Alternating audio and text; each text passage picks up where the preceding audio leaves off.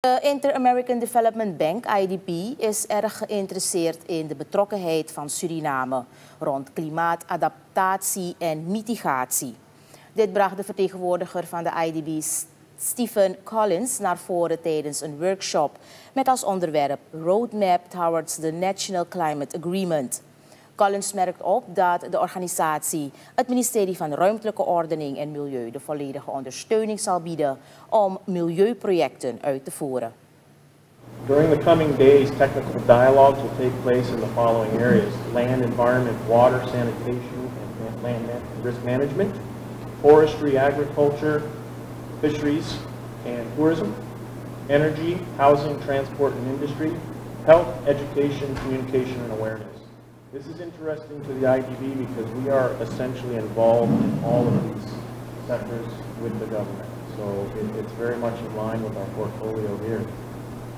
The preparation activities include conversations with indigenous and tribal peoples, a very important process for the country and also in the IDB's policies. Based on the recommendations derived from the technical dialogues, the technical advisory group will prepare a draft agreement that will take into consideration the alignment of climate priorities and sector policies.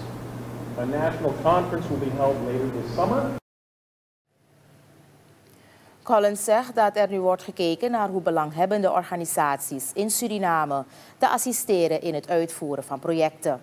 Vertegenwoordiger van de Internationale Voedsel- en Landbouworganisatie FAO, Klaus Eckelman, zegt dat er voorafgaand aan de workshop veel huiswerk is gemaakt. Dat is een van de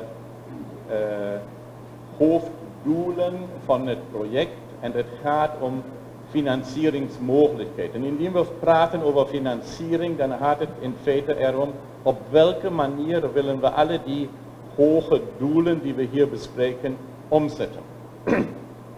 Indien we ons vragen, wat is het dan? Wat is een nationale klimaatagreement? Wat mag het zijn? Het is een van deze nieuwe woorden waar je het moeilijk hebt te begrijpen wat is er echt achter.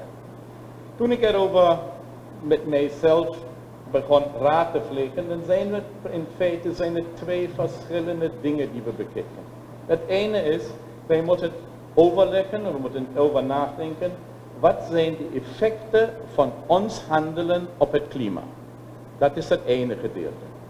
Bijvoorbeeld, wij gaan ontwikkelen de houtsector. Eckelman zegt verder dat de negatieve effecten op het klimaat nog verminderd kunnen worden. Dit kan bijvoorbeeld door te bebossen. De bedoeling van de workshop is volgens de deskundigen om te brainstormen over wat belanghebbende organisaties eraan kunnen doen om de negatieve effecten die een rol spelen op het klimaat te verminderen. De workshop wordt op 16 februari afgesloten.